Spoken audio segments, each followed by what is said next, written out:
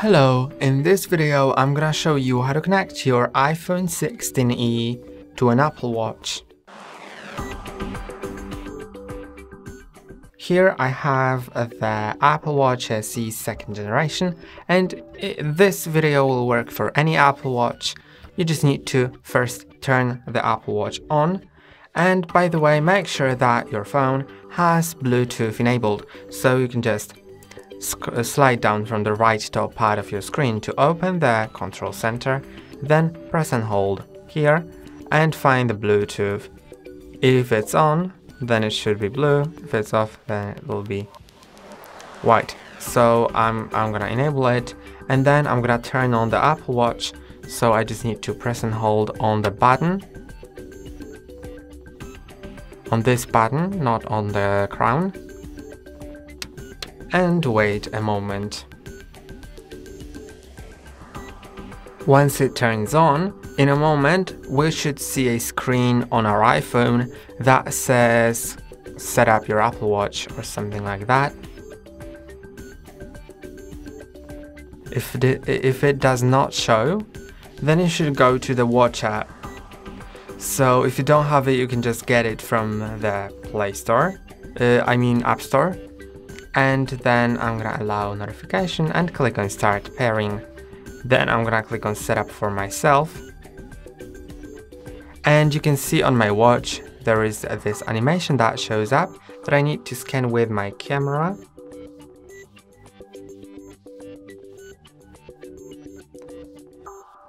And now it's paired. I can just click on setup Apple Watch and select on which hand I will hold my Apple Watch. I will select my left wrist and click on continue. I can put it on now or put it on later. I'm gonna put it on maybe.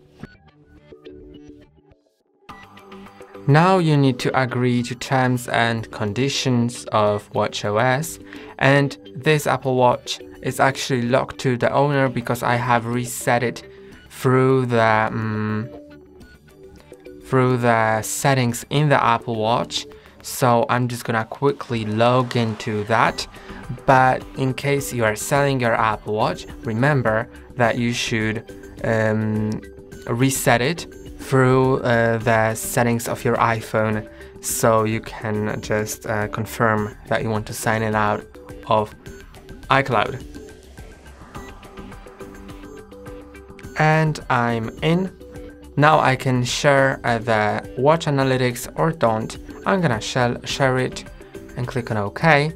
Then I can set a password. I can create a simple passcode or a long passcode. That's what I'm gonna do. I'm gonna create a long passcode. Then on my Apple Watch I need to enter it and click on OK. I'm gonna use it, but of course I recommend setting it to something more difficult.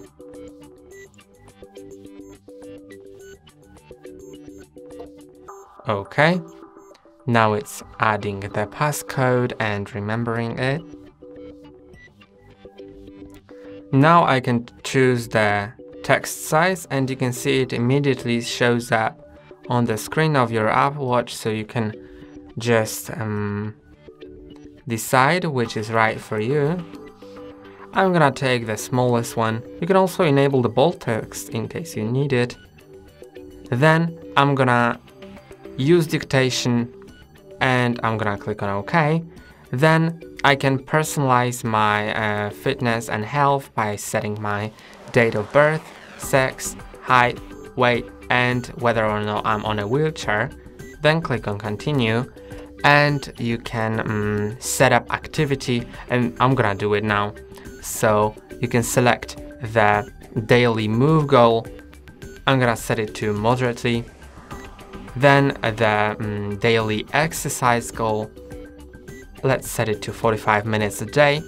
And daily stand goal, so that means that it'll count if you just get up and move for at least a minute in each hour of your day. So if you get up 12 times every hour, then it'll count it, so you just don't see it all the time.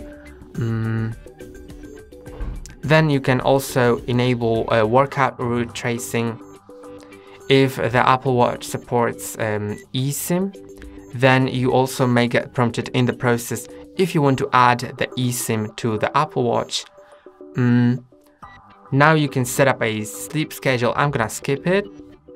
And you can enable or disable notifications about your health. I'm gonna enable them and click on continue.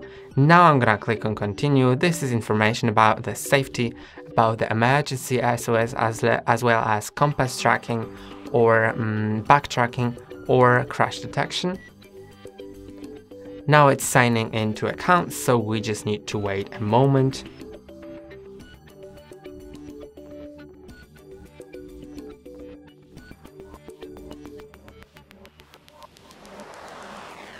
And now they are syncing. If you want, you can click on Get to Know Your Watch and see some tips about your watch.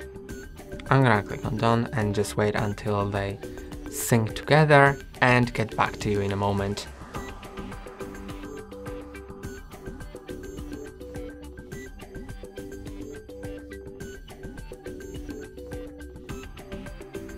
And now it's set up, so you can click on Done, and here you can do way more. I mean, your Apple Watch is already set up. You can click on Start on it.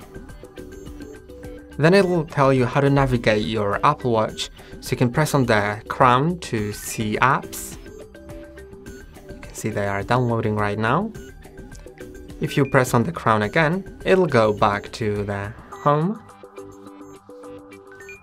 This will open the control center or close it as well. Then you can turn the crown up to see the widgets, and this is the gesture navigation guide. Here you can, I'm gonna cancel that for a moment. And here on the iPhone we can go to the face gallery and select different faces that we can set on our Apple Watch. So I'm gonna, for example, set this one. I think it looks quite great. You can just click on Add, then it will be added to your face collection. And now you can just click on it, scroll down, and set it up as current watch face. Okay, and now it's set. You can also do that on Apple Watch, so from your collection of faces you can just press and hold and switch between them. And also I recommend setting up Apple Pay, so you can just find, probably if you have your Apple Pay set up on your iPhone, then you should be able to find the wallet somewhere here on the list and set it up for your Apple Watch, so you can just pay with it in stores. And that's all for today. Don't forget to like and subscribe. See you next time.